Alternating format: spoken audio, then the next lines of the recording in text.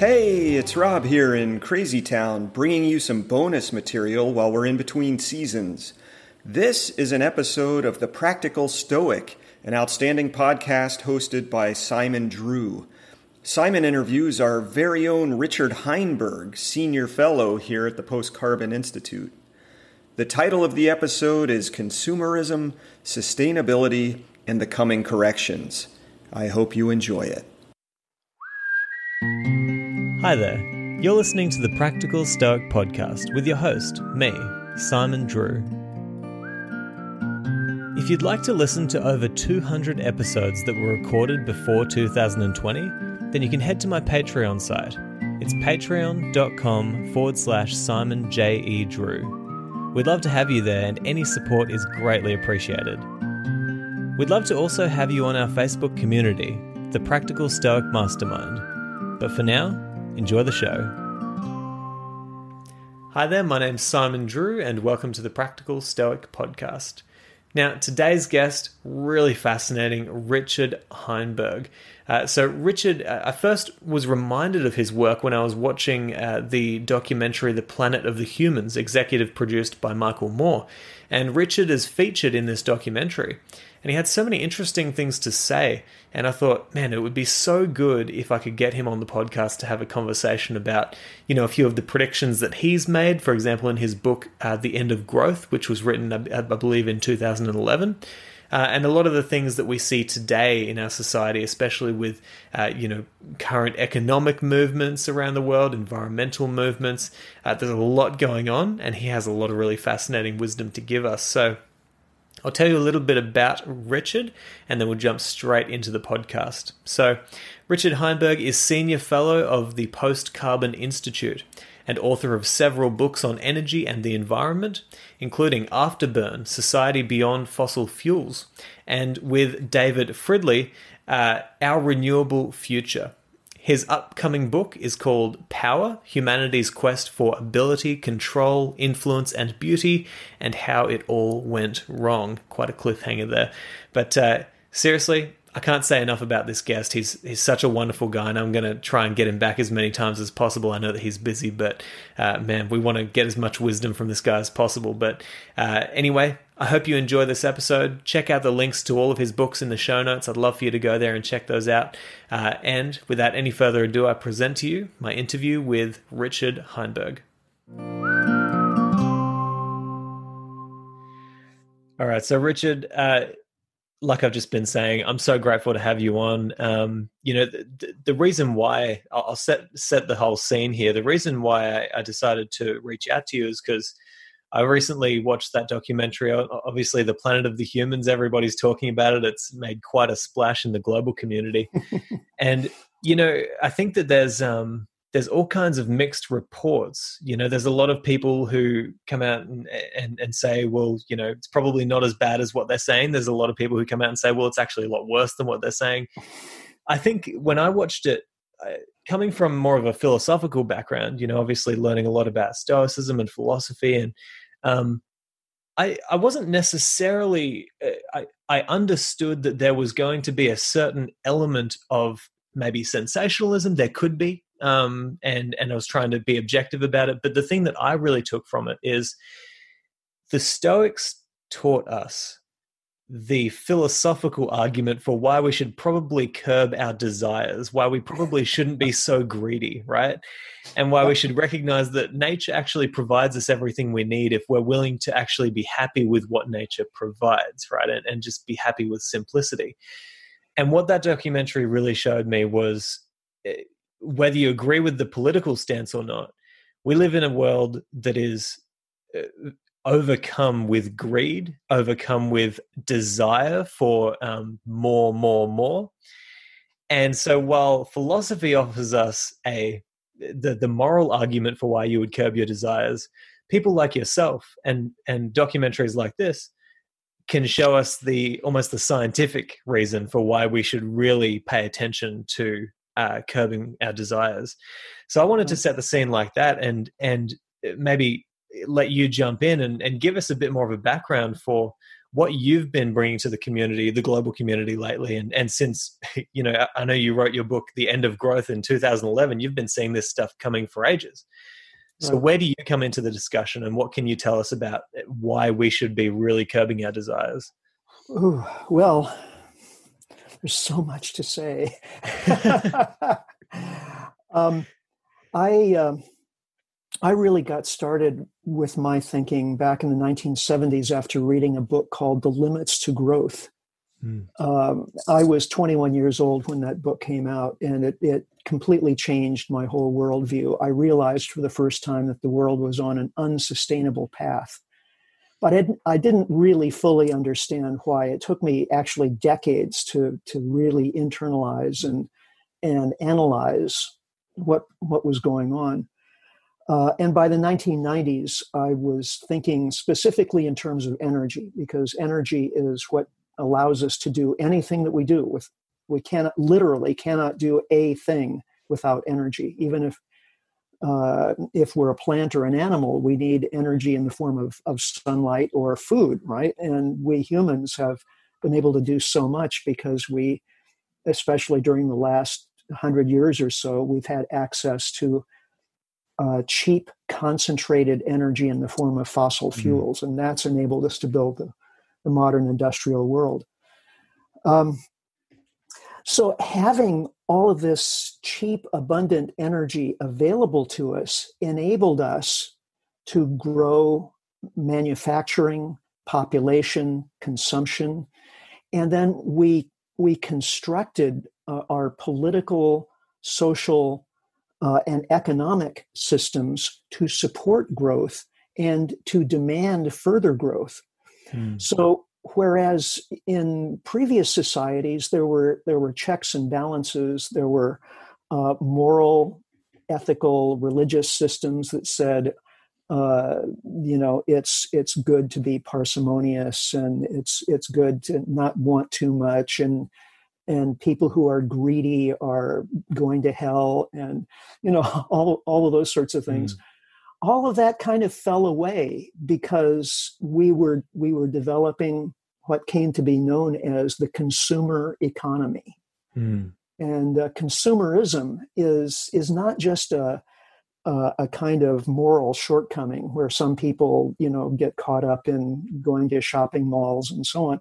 Consumerism was a carefully constructed system, economic and social system, developed starting in the 1930s in response to the problem of overproduction. During the 1930s, we had started to use lots of, especially here in the U.S., lots of fossil fuels in the form of coal that enabled industrial production to proliferate. We had more science, engineering. Car makers were making more automobiles. Farmers were using more tractors. This was resulting in fewer people being needed for farm work. So lots of people were gravitating to the cities. They needed jobs. And so the whole social economic order was being disrupted pretty dramatically. And one of the effects of that was the Great Depression. And one of the causes of the Great Depression was, too few people able to afford to buy as much stuff as was being produced, and meanwhile needing jobs. So consumerism was a way of solving this problem. The idea was, with advertising, we would talk people into wanting more stuff. With consumer credit, we would make it easier for people to go into debt so they could buy stuff now and pay for it later, and even future generations would pay for it later, because with more consumer credit, then that created more of a financial industry, all based on claims on future wealth. And more sophisticated claims as time went on, up to subprime loans and derivatives of all kinds, and so on. So we also at the same time began tracking and measuring the economy as a thing. And it's hard to imagine now because, we talk about the economy all the time. It's just a commonplace. But this wasn't the case prior to the 1930s, 40s, and 50s. There was some effort to, keep track of how many people were unemployed or something, but very, very primitive efforts compared to what we're familiar with today. Now we have GDP. We have unemployment statistics that are systematically collected every month. Interest rates managed by central banks. All of these things did not exist really prior to the time we're talking about. So the economy becomes a thing, and the purpose of the economy is to grow. And why is growth important? Because with the proliferation of financial instruments all based on debt, and debt, of course, requires repayment of the principal plus interest. How are you going to pay that interest if your business isn't growing? So we have to have growth for that purpose. We have to have growth so that more people will have jobs, because by now the population is growing also, now that we have industrial food systems and new pharmaceuticals, better healthcare, the population is growing, which is a good thing. We like human beings. We want more of them. But in order to support them, we have to have more jobs. And for more jobs, the economy has to grow. Also, the government is beginning to manage the economy in more ways. And how can the government afford to do that unless it's collecting more tax revenues? And the only way it's going to get more tax revenues is if the economy is growing. So all throughout this period, the idea of economic growth as necessary for financial health becomes dominant and, in fact, commonplace, to the point where now questioning economic growth, questioning whether we need economic growth or whether it's a good thing, is almost you can almost be put in the loony bin. It's off the charts. It's outside what's called the Overton window of acceptable topics for conversation. So that's a sort of brief overview of how we got to this situation where we want more and more, even though we know in our heart of hearts that we should be satisfied with what we have, and that we'll actually be much happier if we are. Yeah. And this is kind of an idea taught in philosophy, right? It's this idea that there's two ways to get rich or to be happy. You can either get more stuff or you can be happy with what you have, right? And I think that one of the reasons why you might see such a backlash against this idea that growth is somewhat limited, I was speaking with David Rowe Peake, this wonderful leader who's written this book about basically risk perception. And he talks about the fact that human beings are just purely emotional creatures. And one of the reasons why we stack up so many things in our lives is because a thing represents your ability to survive another day effectively. And to the human species, piling up things basically means, hey, if I have more stuff than you, then I'm a more efficient human being. I'm going to survive longer than you. Biologically, there's a big basis there for wanting to stack up more stuff. But we need to recognize that it's a product of our nature, not necessarily what's going to make us happy. How do you get people to see that, maybe you don't need to go into debt to get that next thing. Maybe you don't need to keep on buying more stuff. How do you get them to see that when it's so ingrained in us as human beings that we need more stuff in order to be safe in life? Yeah. Well, we're really talking about two drives, two countervailing drives. One of which is the drive for status and security, which is very deep in our biological nature. And that's a drive that makes us want to have more power and more stuff. And that's balanced by another drive that's more socially developed, that often depends upon education. And we're talking about virtually all human cultures that we're aware of. A drive that says, look, in order for us to have a cooperative, successful social group, whether it's a tiny hunter-gatherer band or a civilization, we all have to cooperate. We have to moderate our desire for power. We have to not be bullies. We have to look out for each other. We have to moderate our consumption. And human nature is a balancing act between these two things. And over time, societies have developed ways of punishing bullies. Long ago, in hunter-gatherer times, perhaps going back to the Paleolithic times, before where we have to go into the archaeological record to see evidence.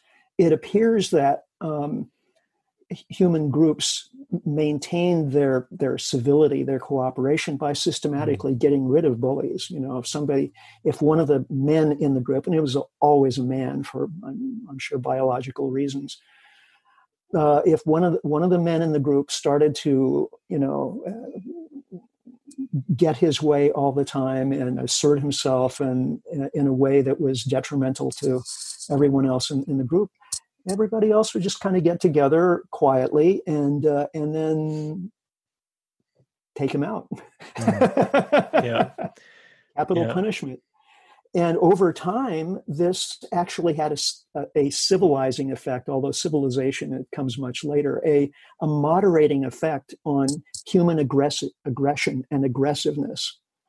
And we developed this countervailing, cultural drive toward civility, toward cooperation, toward self-moderation. But it's an ongoing battle. And what's happened over the last century, as we were talking about earlier, with fossil fuels, economic growth, and consumerism, has tilted the scales in a way that's profoundly unsettling for our future and fate as a species. Because unless we get this back under control, unless we rebalance those scales and do so pretty quickly and effectively, we'll just consume ourselves to extinction.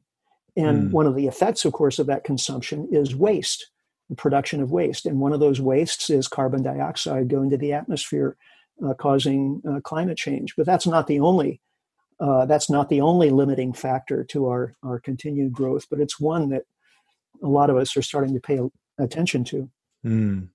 Yeah, I wanted to touch on kind of two elements in this interview. I really want to continue this discussion with you around the idea of the limited growth that we're under, but also I did want to talk about that documentary. So we might as well jump into that now as well, seeing as you brought it up. Now, being as objective as possible, obviously you weren't the executive producer of the documentary, but definitely not. You're involved in it. So, I wanted to give you the opportunity because there's a lot of differing opinions. What do you think that they got really right in the documentary? What do you think can come down to maybe a little bit of sensationalism? Yeah. Well, I think what they got right was a critique of the environmental movement, and especially the environmental movement in the United States. That's long overdue.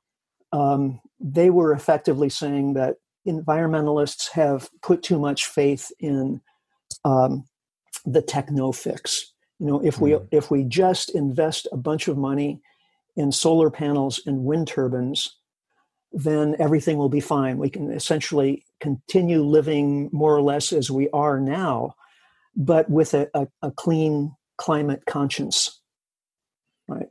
And I think that was a bubble that needed to be burst for a couple of reasons. First of all, the idea of renewable energy as an environmental fix takes our attention away from overpopulation and overconsumption, which the early phases of the environmental movement really focused on, and rightly so, I believe. overpopulation and overconsumption are still root problems that we have to deal with. But a lot of environmentalists just don't talk about them anymore. The other problem with the techno fix is that it's not really being sold with with realism. Renewable energy can't just seamlessly replace fossil fuels so that we continue living as we currently do. And I say this having spent about a year working with David Fridley, who's a staff scientist at the Energy Analysis Program at Lawrence Berkeley National Laboratory. He's a guy who really understands energy at a very technical level.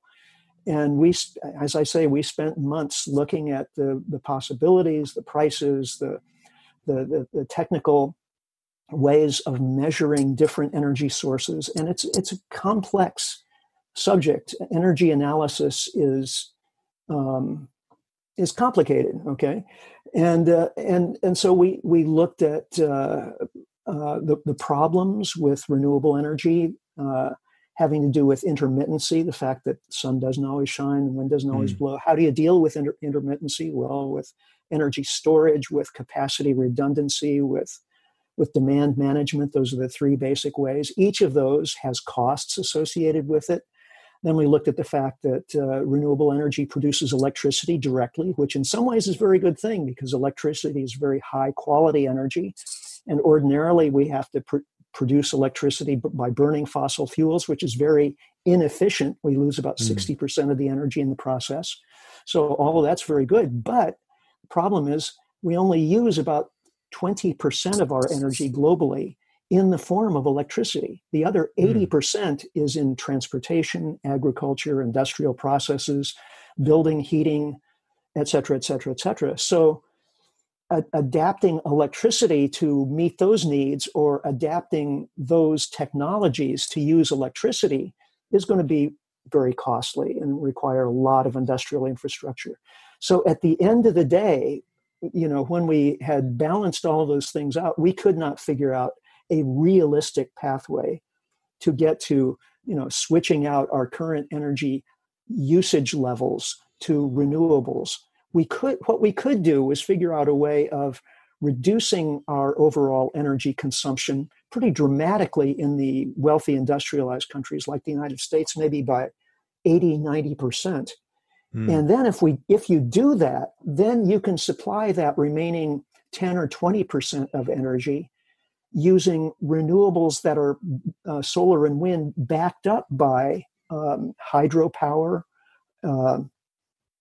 geothermal power, possibly some other forms of base load electricity production, so that the intermittency isn't as big of a problem, isn't as costly to balance out, and you can have some kind of system, some kind of workable grid that way.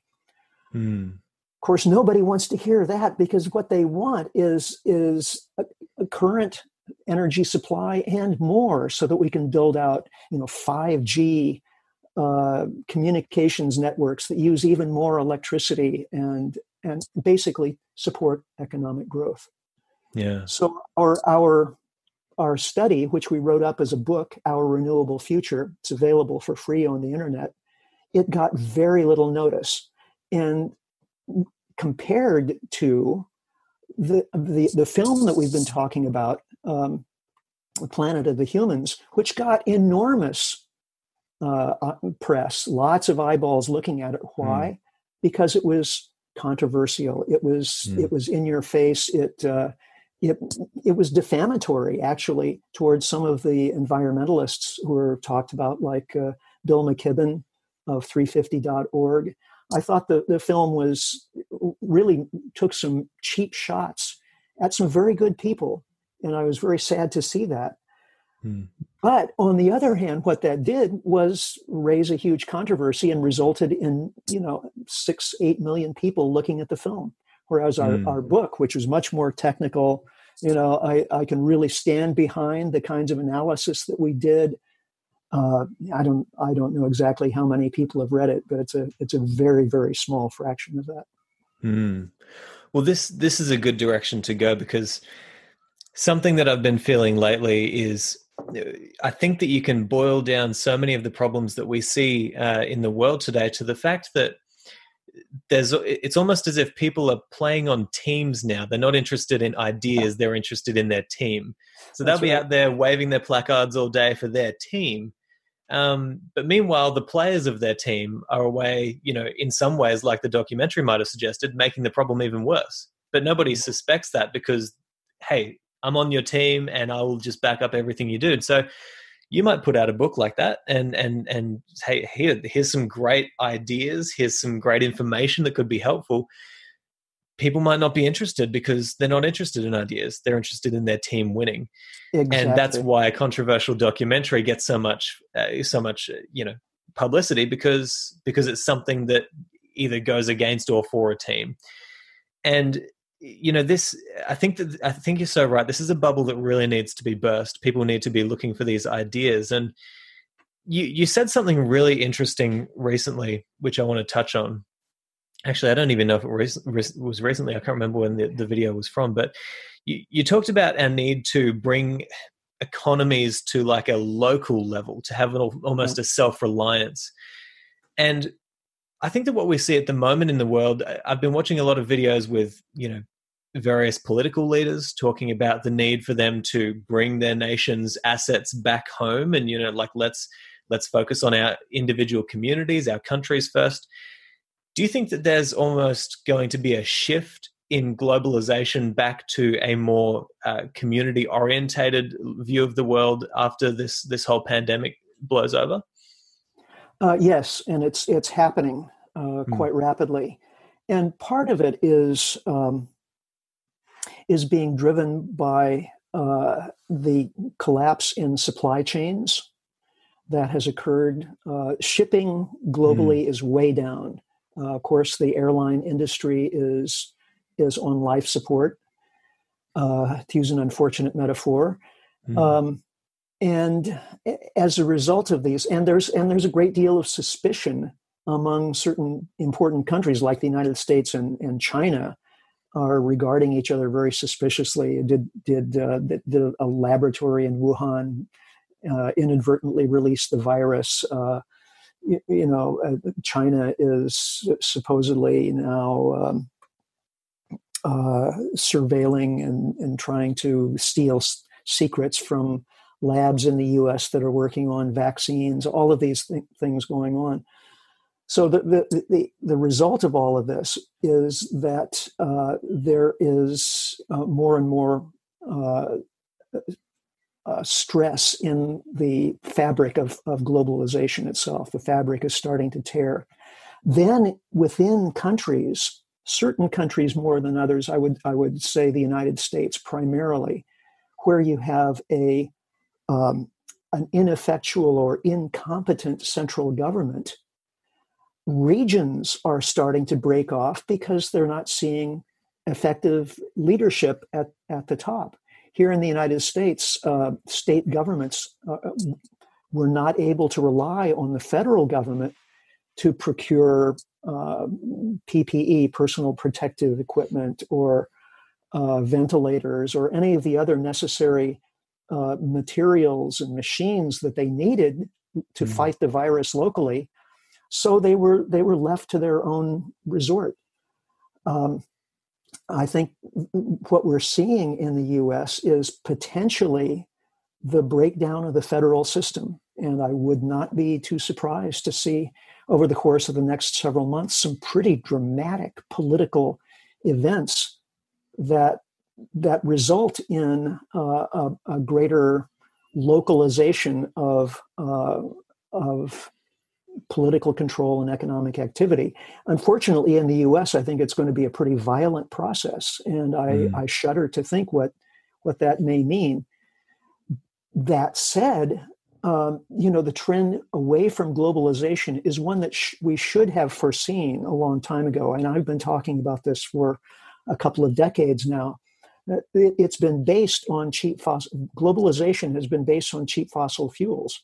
Without cheap fossil fuels for international trade and travel and for international communications, without a global financial system that's backed up by global communication, globalization could not have occurred. And it's a trend that has seen its time come and go.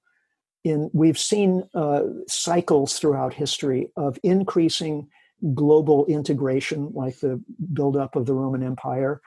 And then those cycles naturally come to an end, and there's a release of that kind of complexity back to a smaller scale, more localized way of organization. And all of the signs are that we have reached the culmination of that global cycle of integration represented by globalization, and that we're passing into a new phase. I think it's going to be fairly chaotic, at least it's in many ways, but it's something we could have easily foreseen. And there are ways of managing the unraveling, if you will, that would minimize, human suffering and the loss of knowledge. This is one of the things that I'm most concerned about. We've spent the last number of decades building up human knowledge in many areas. We figured out the human genome. We built the Hubble Space Telescope. We figured out biological evolution to a very large degree, not entirely, but we've made big strides, on and on and on. And if we lose electricity grids, for example, all of that would disappear very quickly, because it's all stored on computer hard drives. That's why I'm in favor of developing renewable energy as much as we can, so that we can maintain an electrical grid infrastructure as a transitional strategy toward whatever's in the future. If the transition is abrupt and civilization collapses entirely and quickly, then I think we're in for not only a humanitarian tragedy, but also a cultural tragedy that could be prevented. Yeah, Richard, I think there's a really interesting discussion to have here, because, listen to what you're saying, and, you're talking about, even going back into the earlier conversation, how the human condition is that we like to get rid of bullies, and that's been since the start of time. And then, you think about ancient stories and philosophers who have warned us against this sort of stuff through telling us repeated cycles of humanity. This is just how humanity goes. We build up, and then all of a sudden we fall, and then we build up and we fall. And I posted a quote from a philosopher from ancient Greece recently. I can't remember what his name is, but he said, a state is doomed to fail when they can no longer tell a good man from bad. Yeah. And, when you start to draw some connections, I think of the words of Seneca, the philosopher. He said that the element of surprise always makes a calamity so much worse. And so you actually need to foresee things coming, so that it's not a surprise to you, and you can act virtuously and try to help as many people to get through it as possible. Right. When I'm talking with you about all this sort of stuff, it's hard not to start to think revolution. It's just, are we on the verge of some sort of catastrophic human event? Nobody can really jump in and stop it, other than to just say, listen, as many people as possible, just act calm and try not to make this worse than what it needs to be. I don't want to spread fear around that. I don't want to spread rumors that that's going to happen. What I am interested in is getting people to think about the very real consequences of not being vigilant in a time like this, when there are so many moving parts. So I think that it's helpful to have that conversation. Do you think that, without fear mongering, which is not what I want here, do you think that we're on the edge of some sort of, really tense moment in history where things could go south very quickly like that? Yeah, the question is how quickly. Over the course of history, we are almost certainly going to see a very significant simplification of a lot of systems that we've built up over the course of the last 100 years using the cheap energy of fossil fuels. Our food system will have to go back to a more local basis. We won't be able to support huge financial systems based on ephemeral claims on on future wealth. So the question is how that simplification occurs and how suddenly and how controllably it occurs. And I'm in touch with several networks of scholars who have been thinking about this for some time, and looking for ways to alert the authorities, if so that steps can be taken at the policy level to make this as painless a transition as possible. So far, we haven't had much luck in getting the ear of the folks in charge. It's a message they would prefer to just tune out. There are some in the military in the U.S. who are certainly aware of all of the things that we've been talking about, and very privately are making sort of plans to deal with these sorts of things. But of course, that's from the perspective of the military, which is a very different perspective from somebody who is able to make policy in, say, the food system or the healthcare system or something like that. So it's a bit discouraging. So from that standpoint, I could say, maybe a more chaotic adaptation is more likely. But on the other hand, we have seen with the coronavirus pandemic the speed at which people are able to adapt if given the right messages. So social distancing, wearing face masks, there are all sorts of pretty dramatic adaptations that people have undertaken. And for the most part, a very pro-social attitude. And I think we can take some, derive some optimism from that, so that just to assume that because we're headed into a pretty deep and scary transformation, that therefore this means we're all going to be at each other's throats and stealing each other's canned food at gunpoint and so on. Not necessarily. I'm sure that's going to happen in many instances. But that's not all that the future holds, even in the worst case, I'm sure. Yeah, no, I think you bring up a really important point there. And like I said, I think it's just good to keep your wits about you in a time like this, and just to be healthily cautious, not scared, just cautious, so that you at least know that you're going to act correctly, hopefully, and be objective as possible. But you bring up an interesting point there, and I'm so glad that there are people out there who are focusing on these issues and trying to alert the authorities. Yeah. But at the same time, like you say, it's almost like trying to tell a poison salesman that the poison's killing all these people and you shouldn't be selling it. He knows it's poison. He knows it's killing all these people. Still hasn't gotten out of the business. His paycheck depends on it. Yep. It's a game of incentives, right? And just the same as every time the government incentivizes anything, you're going to have crooks in there, just like we've seen, on that documentary with the fossil fuel industry. There's as soon as you put a reward up for something, people are going. Like I think of these great stories of when governments incentivize the killing of an infestive species. And all of a sudden they find that people are actually breeding this species so that they can show it to the government and say, hey, we've killed these, and that's happened multiple times in the past. And, I think that I wanted to touch on something that you said a few years back. You had a couple of quotes here that really spoke to me, because to a hammer, everything looks like a nail. So I'm always going to come at you with philosophical questions. But the Stoics talk about this idea of living in agreement with nature. And that means many things. It means living in agreement with what it means to be a human as our human nature, universal nature, and also your individual nature. One of the things that also means is, listen, nature, we come from nature and we go back to nature. It gives us everything that we need, right? If you're willing to be satisfied with what nature gives you. That's one interpretation.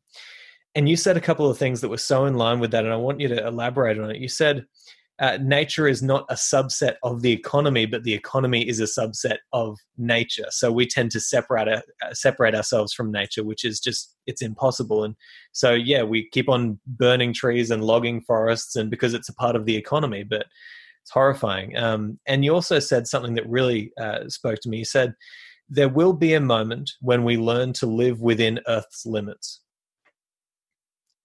I love that line because it really does add to philosophy. It adds to our understanding and says, listen, okay, yeah, Earth has its limits and we're currently pushing them, and we're seeing a lot of pushback, right? Whether it is the virus, whether it is global warming and fires in Australia and cyclones and all this crazy stuff that's happening, there is going to be a shift.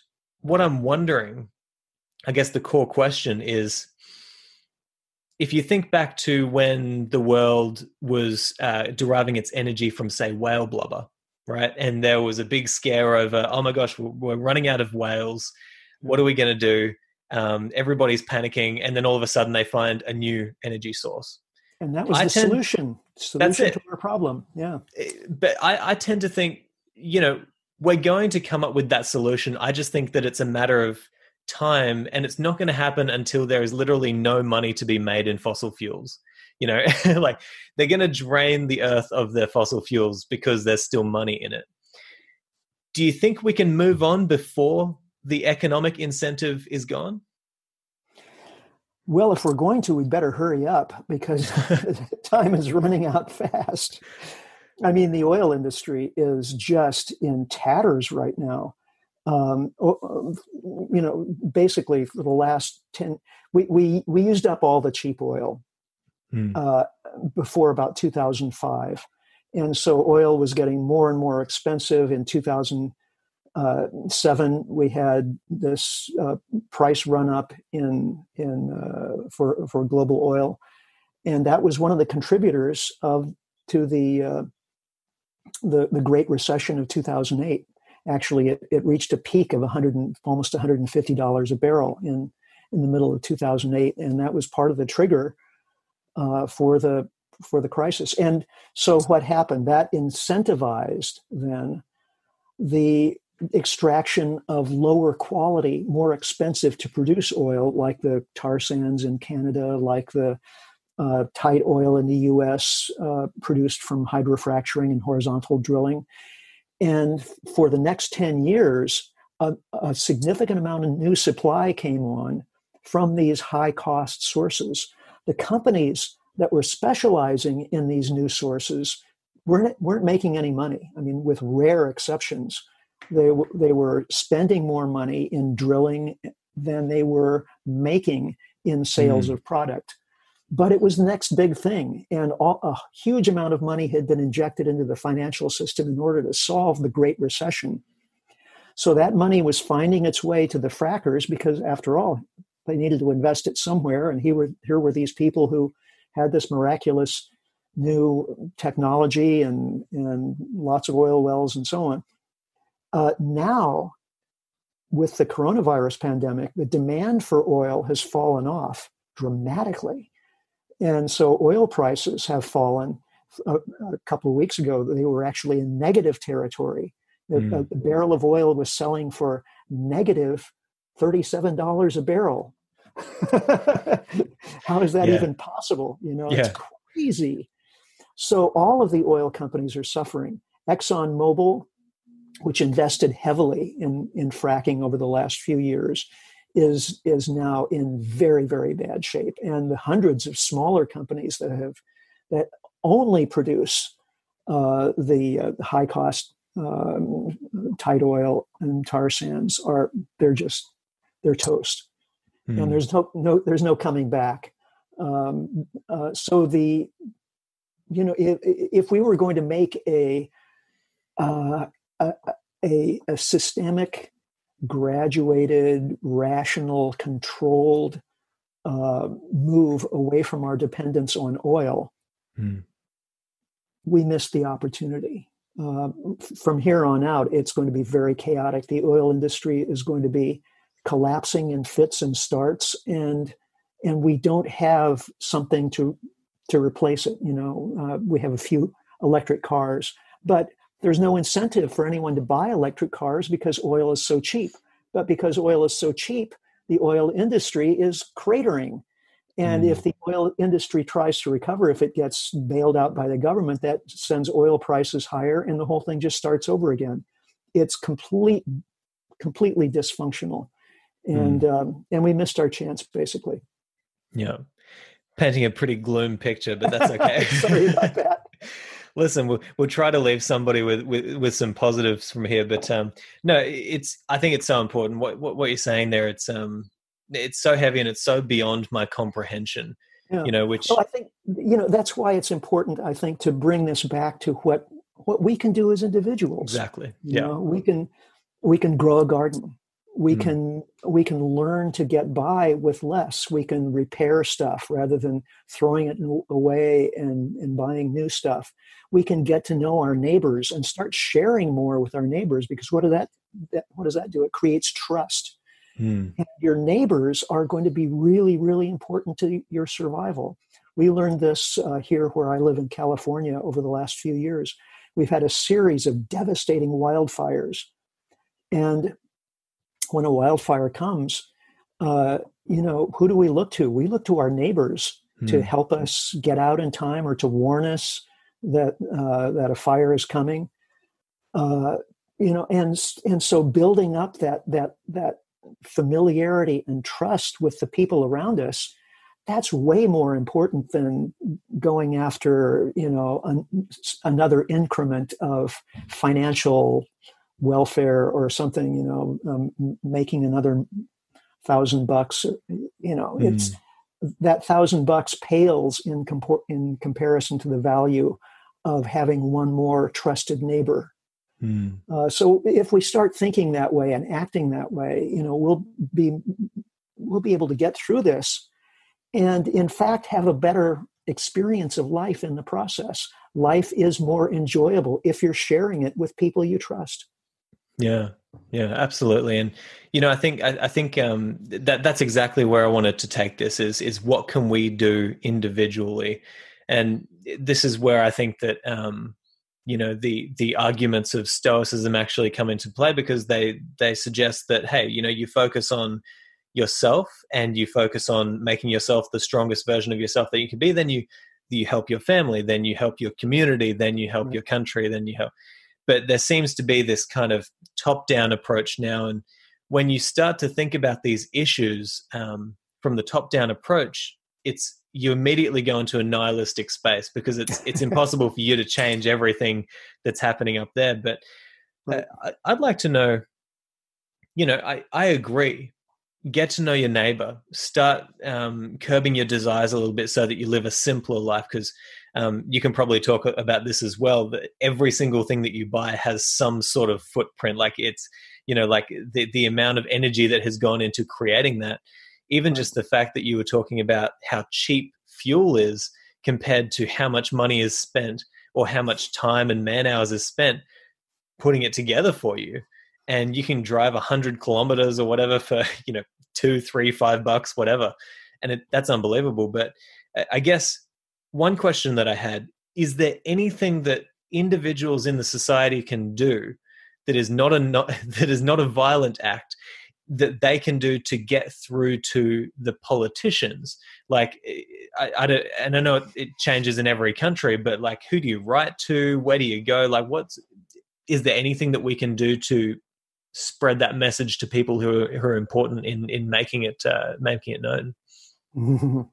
Yeah, I wish I had a simple answer to that question, but I think we have to begin to make a kind of constituency for what we're talking about. I mean, there already are organizations who are promoting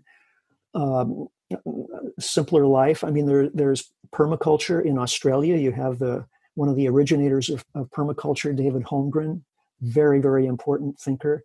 You have the Simplicity Institute with Samuel Alexander, and Ted Trainer has been doing great work for many years in Australia on creating a simpler way of life. And these people are trying to get through to to the civil authorities, but also the cultural authorities. The people who decide what matters enough to talk about in the news media and so on. So supporting these people and spreading their message is something really, really helpful, rather than trying to sort of invent something entirely from scratch.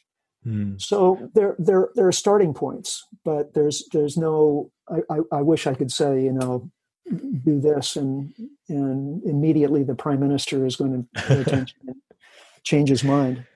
Yeah, well, like we say, it's a problem of incentives, and until people are incentivized to act correctly and to move in a better direction. But I think that's an important point you make. It's almost as if your attention and your dollar is a vote in the direction that you want to go, and we just have to spend our money wisely, and we have to pay attention to the places that we want to be seen in society. But something that I just wanted to touch on as well, I'll probably just ask a couple more questions. I want to be respectful of your time.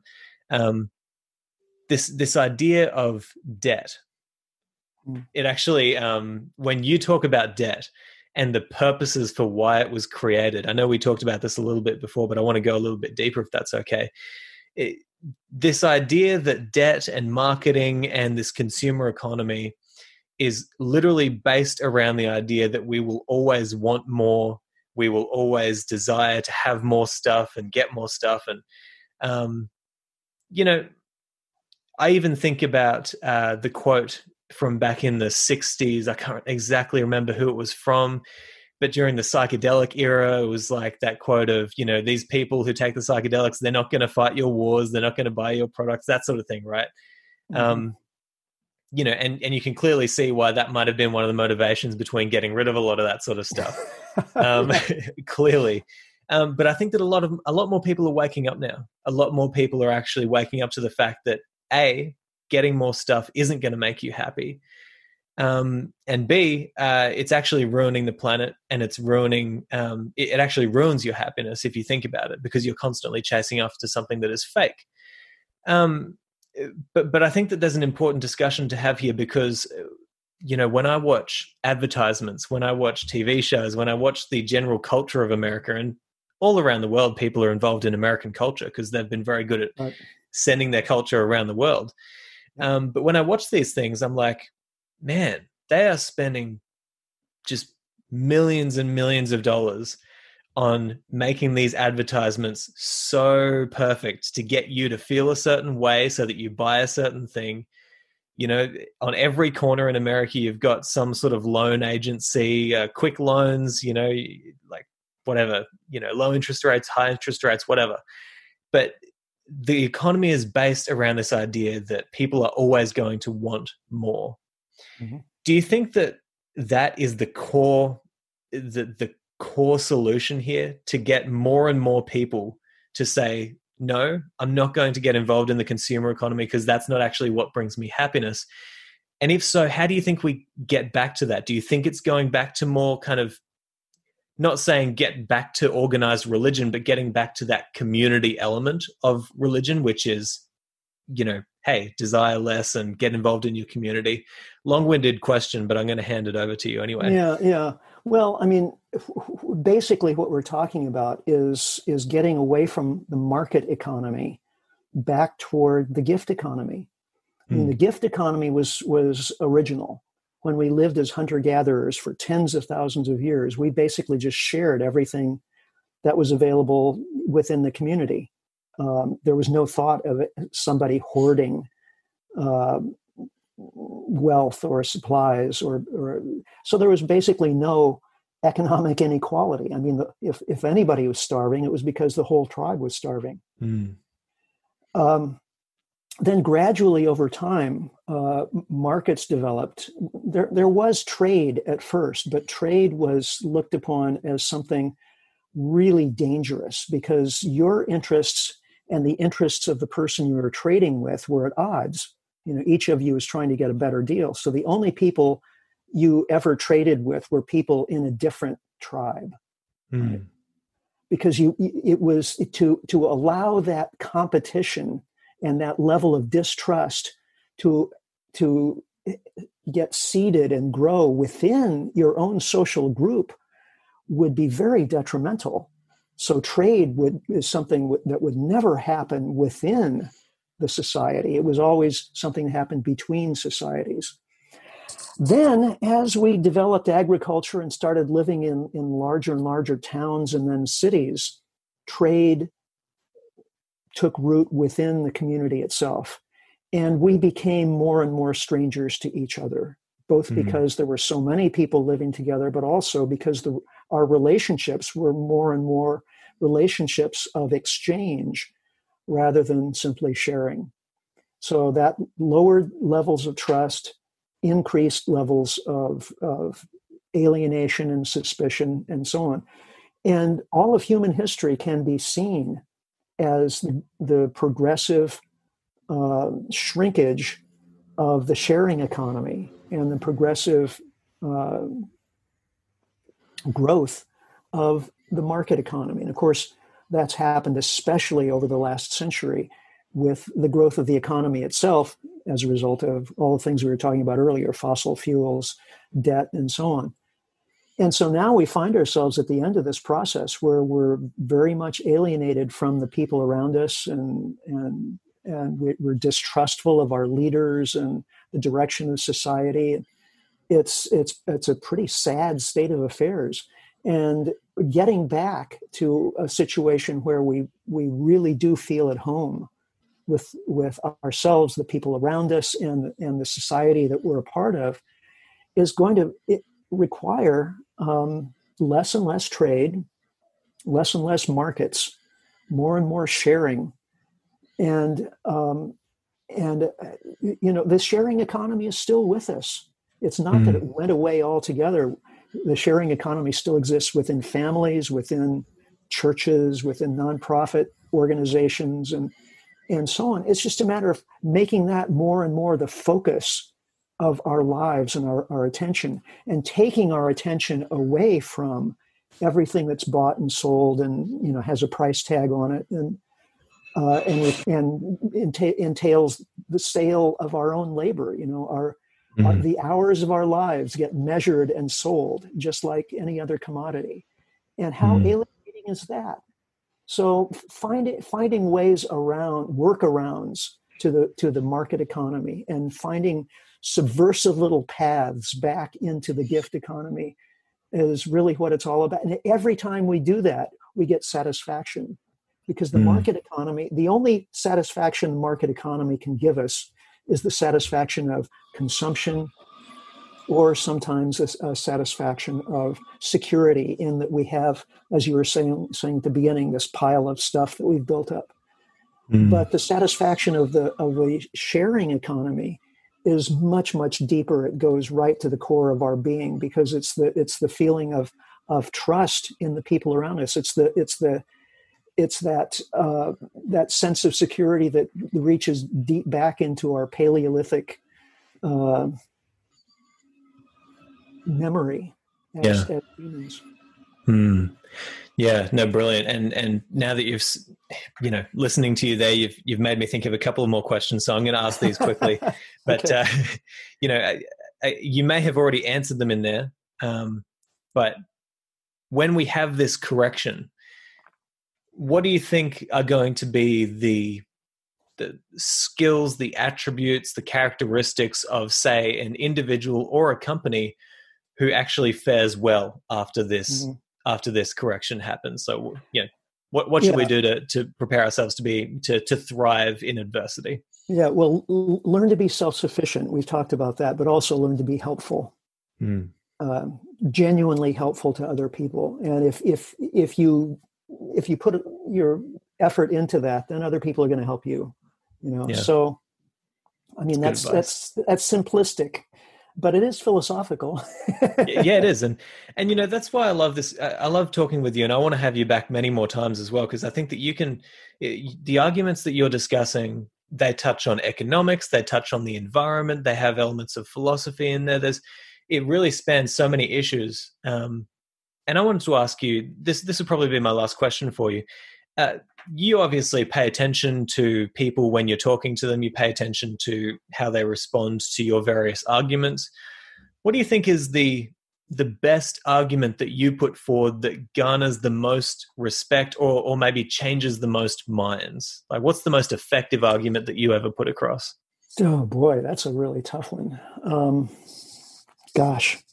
And if you don't have one, that's fine, because I I'm hope a the little people bit listen at a to this. loss because sometimes I pay a lot more attention to what isn't working.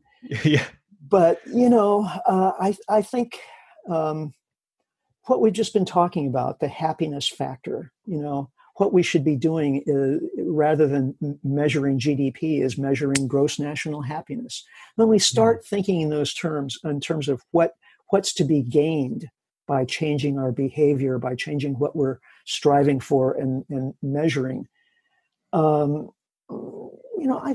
think people are naturally responsive to that. It puts us in a good mood for making the effort required. Whereas if we just look at the scary stuff, I think it can short circuit people's effectiveness. We tune out, and I'm scared to see that with young people, actually, that they see the trends with climate change and so on, and they don't see their leaders doing anything about those trends. So it makes them passive and sort of blank.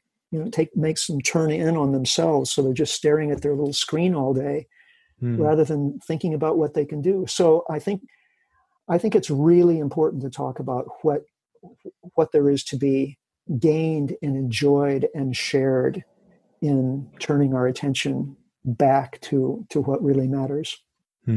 Richard, I think that is such a great place to end this, because,